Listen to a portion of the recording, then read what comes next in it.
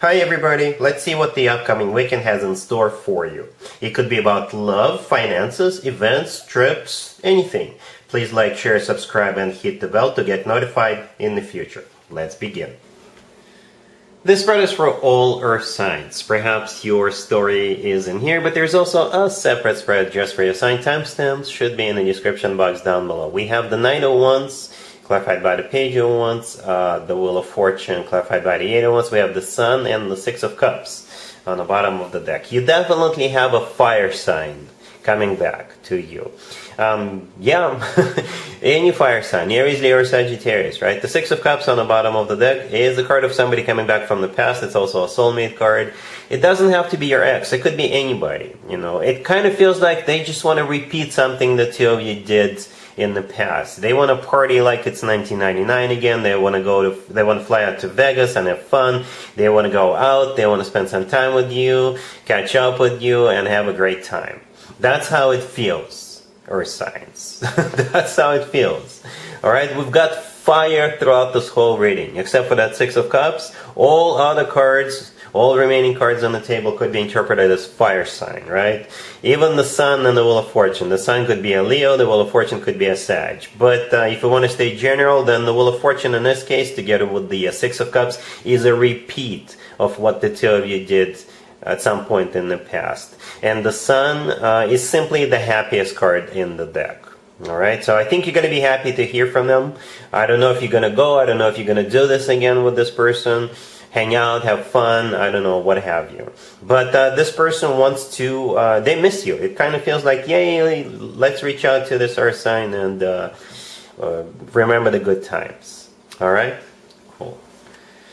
Taurus, we have the Three of Cups, the Page of Cups, the Two of Pentacles clarified by the Six of Swords, and we also have the Nine of Cups on the bottom of the deck. You have multiple invitations to multiple events, okay, and you're going to be thinking, should I go to all of them or just some of them or one of them? Okay, and it kind of makes sense. If you live in the United States, this is a long holiday, the long weekend, right? We celebrate the Labor Day. Yeah, most likely you'll have options in terms of where to go, whom to see, and how to celebrate. Right? We got the Three of Cups, the first card that came out, and the Nine of Cups on the bottom of the deck. Both of them could be interpreted as cards of events, parties, gatherings, barbecues, I don't know, shows, games, what have you. The Page of Cups, the second card that came out, it's an invitation, but I think it's just one of the invitations. Alright, and the Two of Pentacles clarified by the Six of Swords, this is you deciding which of the events you want to go to. Or perhaps you're juggling events. Perhaps you're going to try to attend as many of them as possible, right? The Six of Swords clarifying is literally going. Okay, the Six of Swords is literally going to an event or some of the, or all of the events, Taurus. Alright, so yeah, busy weekend. Alright, cool. Virgo, we have the Two of Cups, the Three of Pentacles, the Ace of Wands clarified by the Ace of Cups, and we have the Page of Pentacles on the bottom of the deck. This is definitely some kind of a new beginning, and I see either some kind of a business or cooperation or work-related new beginning. For some of you, it could be you and a co-worker of yours or business partner or colleague of yours becoming more than just colleagues, more than just business partners, more than just co-workers for some of you. But it is definitely a new beginning. Alright, the Two of Cups, the first card that came out, there's two people in the Two of Cups, right?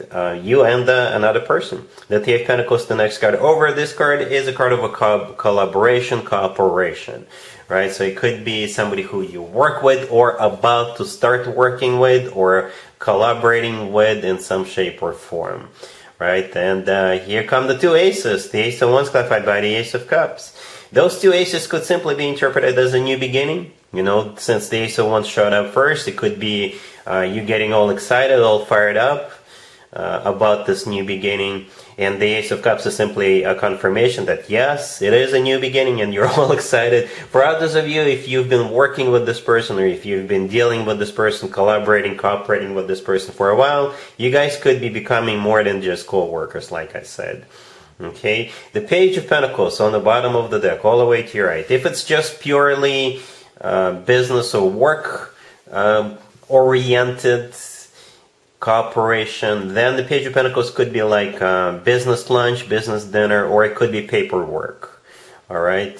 If it's more than just being co-workers, the Page of Pentacles could be like still going out and perhaps planting seeds in terms of this transitioning to a love relationship.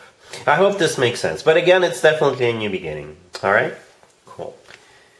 Capricorn, we have the Seven of Wands clarified by the Knight of Pentacles. We have the Eight of Pentacles, the King of Pentacles, and the Ace of Swords on the bottom of the deck. Well, you're the King of Pentacles here, Capricorn. Male or female, absolutely doesn't matter.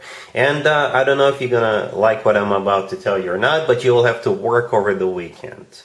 Even if you do 9 to 5, Monday through Friday, you know, you will still have to prepare for some kind of a meeting or a presentation or perhaps some kind of a pitch if you're pitching an idea, or pitching your own vision, or if you're going on a business trip during the following week and for some kind of a sales meeting, you will have to prepare for it.